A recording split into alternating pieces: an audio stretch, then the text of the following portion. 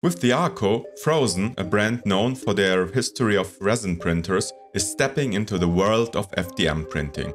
On paper, it's a CoreXY printer with 300mm cube build volume, acceleration up to 40K, a flow rate of 50 cubic millimeters, open source firmware, and all of that at a surprisingly attractive price. That's a pretty high bar Phrozen set for themselves, and honestly, they delivered a package that I really enjoyed testing, even if it didn't quite live up to all of their marketing promises. So, how good is the Arco really? Well, let's find out.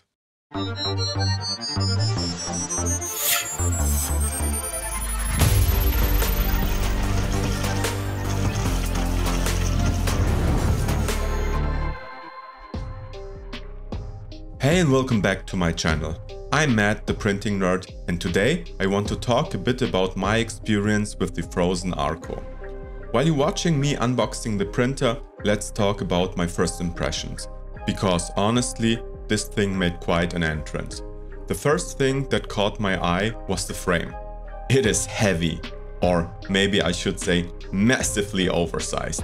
We're talking about a combination of 20x50 aluminum extrusions paired with 65x65mm corner blocks. That's utterly insane. For context, even high-speed printers like the VZBot only uses 2040 extrusions, and even the chunky machines like the Doom Cubes uses only 4040 corners. So this thing, it's a tank, and I mean that in the best possible way. The printer comes pre-assembled, but Phrozen also sent over their Penta Shield. That's their fancy name for their enclosure add-on. For sake of transparency, Phrozen provided me with the Arco and all the accessories you see here free of charge for this review. But as always, my opinions are my own, no scripts, no guidelines, no influence, just my honest take. So, the Penta Shield. What really stood out to me was the manufacturing quality.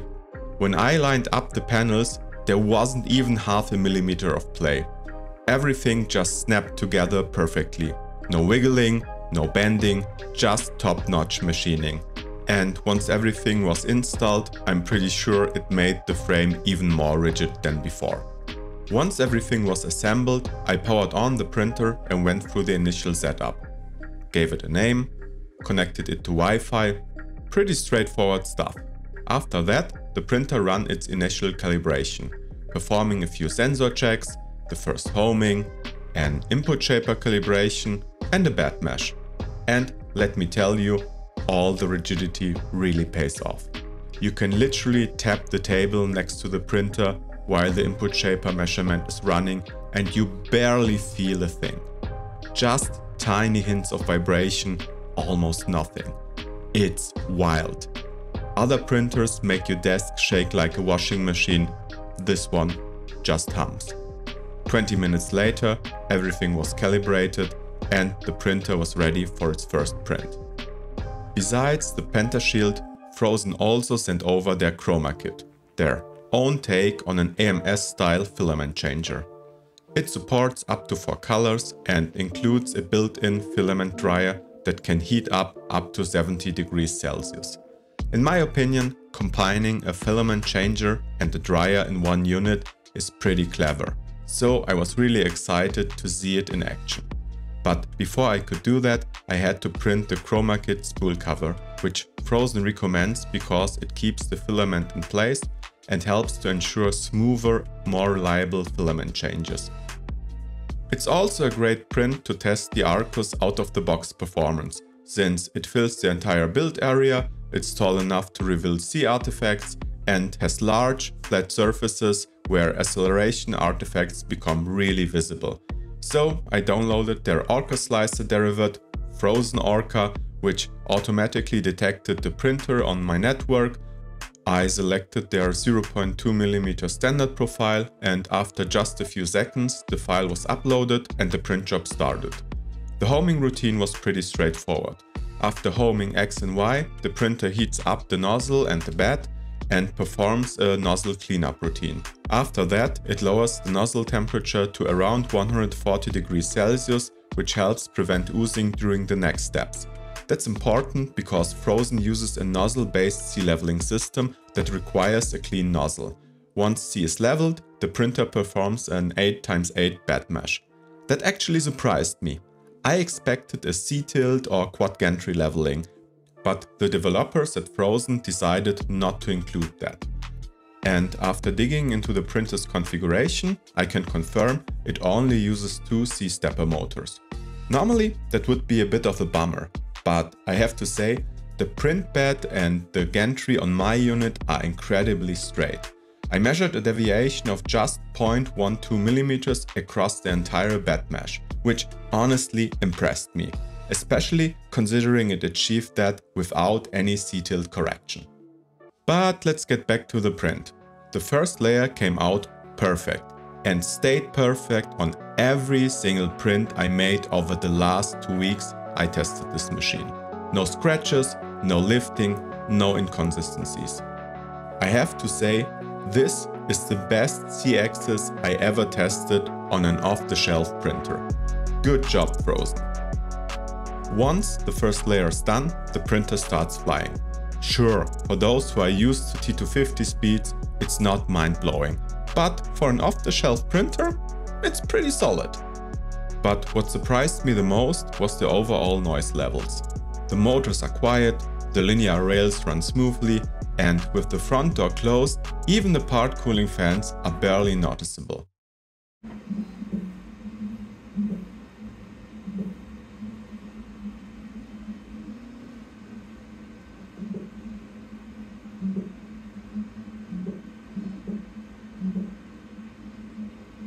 So overall, really good performance up to that point. So let's skip forward and take a look at the final results.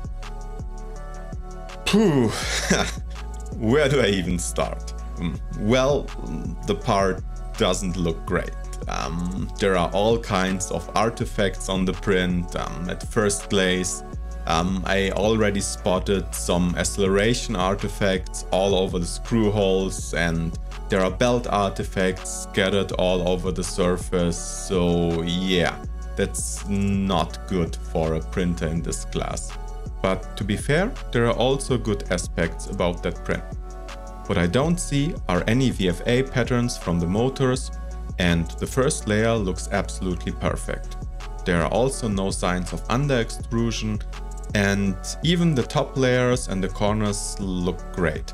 So the slicer profiles Phrozen provided us are clearly well tuned.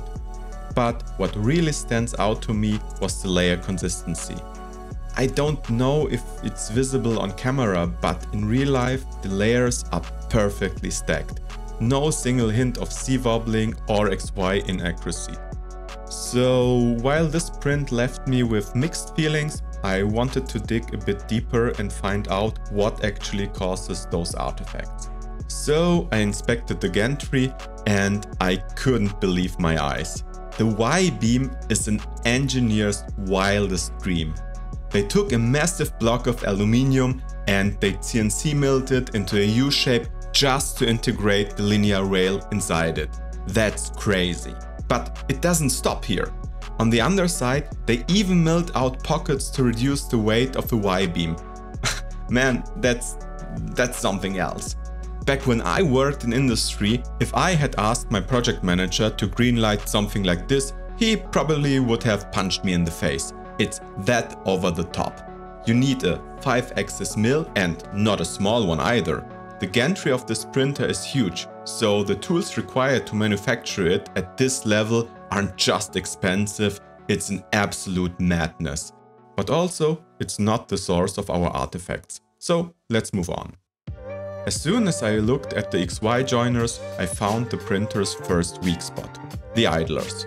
The devs decided to use an inverted CoreXY belt path, which is great. It reduces the number of toothed idlers to just 2, but those 2 are absolutely critical. Without them, the belt pattern transferred directly onto the print surface. For some reason though, Phrozen decided to use smooth idlers here, which are the main source for the massive belt artifacts we've seen before. I'd really love to see toothed idlers on the whole gantry. They are only slightly more expensive, but they would massively improve the printer's overall printing quality, and in my opinion, they are a must-have. Okay, now that we found the source of the belt artifacts, let's dig a bit deeper into the acceleration artifacts. The cool thing about the Arco is that it runs Clipper with Fluid as web interface, so I was able to access it over the network and run a manual input shaper test to see what kind of resonance compensation it's actually doing. The calibration showed over 27K on the x-axis, but with over 10% of vibration. That's quite high, and yet the firmware defaults to a ZV shaper, which honestly isn't ideal here. And it's most likely the reason for the vibration artifacts we saw earlier. Switching to a MZV would cut those down significantly. On the y-axis though, I was surprised. Really? Only 8K? What? Yeah. So I inspected the gantry again and realized that the X-beam is made from a 10x20mm solid aluminum bar. That's tiny compared to the rest of the machine. It's just under-engineered when you compare it to the masterpiece of the y-axis. Honestly, when I looked at the gantry as a whole, it reminds me of our early prototype stages. Chunky parts that are good enough for a first test, but meant to be replaced later with more refined designs. It kinda feels like that refined stage got skipped here. Maybe due to release deadlines or production pressure, I don't know, it's just an educated guess. If they had simply doubled the thickness of the X-beam, the gantry could easily handle 10, maybe 15K of acceleration overall, or even higher with a refined U-shaped version similar to the y-axis. But as it stands right now, the printer is clearly limited by its x-axis rigidity, and it's quite a bit away from their marketing claims. So I thought for a while about how to move on. For me, it would be a quick fix to force MZV on the x-axis, and maybe 15 minutes of work to swap the idlers for toothed ones. But I decided against it. Most of this printer's target group might be not as experienced as I am, and I don't want to distort my results. So I keep it stock for now. And maybe I do a second video later where I actually mod this thing. If you like to see that, let me know in the comments. So it was time for my first multicolor print. For the test, I went with a multicolor Banshee. I've used the pre-sliced G-code file that came with the chroma kit. During filament changes, the printer paused twice with a filament timeout error. At first I thought maybe it's because I skipped some part of the initial chroma kit setup, so I reinserted the filament, resumed the print, and in the end it actually finished. I was pretty impressed, honestly. I didn't expect the printer to recover after multiple timeout errors like that. The error handling system is surprisingly robust. It never crashed, never lost the print, it just kept going. Now let's have a look at the printed Banshee. The results were surprisingly good. The part cooling on point, layer consistency perfect, and considering that the Banshee was printed in under 20 minutes, the quality is exceptional. No visible ringing, no wobbling, no strange extrusion artifacts. It really seems like some prints are simply more forgiving when it comes to those early issues we discovered. So I felt like the printer was ready for a more complex multicolor print. I decided to go with this nice looking dragon as a test model. I used Phrozen Arco to assign the colors, mapped the chroma kit spools, sliced everything and hit print. For context, the dragon uses 4 colors, weighs about 40 grams and requires roughly 225 filament changes to complete. The slicer estimated about 4.5 hours, which sounds totally fine for the amount of color switching. After the homing routine, the print started. And at first, everything looked promising. The first white layers printed fast and the first filament changes went smoothly, up to a point where they didn't. Around 35 of those changes failed. Every time that happened, the printer paused for minutes, blinked red and asked for manual help. Sometimes a simple resume worked, sometimes I had to pull and reload the filament manually, and sometimes it just magically fixed itself after half an hour of trying. Completely random. I wasn't able to find the cause. I checked the logs afterwards, no clues. Even looking inside the chroma kit code didn't help either. The logic behind it is over 15,000 lines of code and it's not exactly easy to analyze. I even sent the log file to Phrozen to get feedback, but didn't get a response before the video deadline. Since I was in the room while the printer was struggling through the Dragon print, writing the script for this video, I kept assisting it along the way. And after 9 hours of teamwork, it finally finished. It never crashed, but it wasted a lot of time. So imagine starting a print overnight and after a couple of color changes, it times out. Yeah, that's a problem. In the current state, the chroma kit just isn't reliable. And if that's your main goal, I'd say skip the chroma kit for now. However, as a filament dryer, it worked great. And as a filament loader, it's super convenient. No more manual purging when swapping materials. And another nice feature is auto switching. It detects when a filament runs out and automatically switches to the next spool. That's generally handy since you don't have to constantly manage leftovers. So yeah, neat features overall, but not enough to justify the price yet. Hopefully, this is something that can be fixed through firmware updates and we'll see a properly working chroma kit in the future. Before we get to the final verdict, a quick reminder. Over 80% of you are watching aren't subscribed yet. Subscribing is completely free and it really helps me to stay visible with manufacturers so I can keep getting printers like the Phrozen Arco in for review. So what is my final verdict? Well, to make things simple, let's start by excluding the chroma kit. It's just not reliable right now, so I can't recommend it. Well, for the Arco itself, things getting a bit more complicated. This printer feels like two worlds colliding. Genius engineering on the bottom and prototype vibe on the top. It's like the Y-axis team went full NASA while the X-axis team clocked out early on Friday. And that's a shame, because with just a few more months of refinement, this could have been next level. The engineer in me is searching for perfection, and yeah, he's not happy. But there's also another part of me that really likes this printer. If I had to imagine owning the Arco as my first 3D printer, I'd honestly be pretty happy with it. Especially because I'm the type of tinkerer who enjoys spending an hour or two tweaking things. So changing the shaper to MZV and swapping in toothed idlers, that's something that makes this printer to my printer, and to be honest, in that state that printer can deliver great quality at good speeds.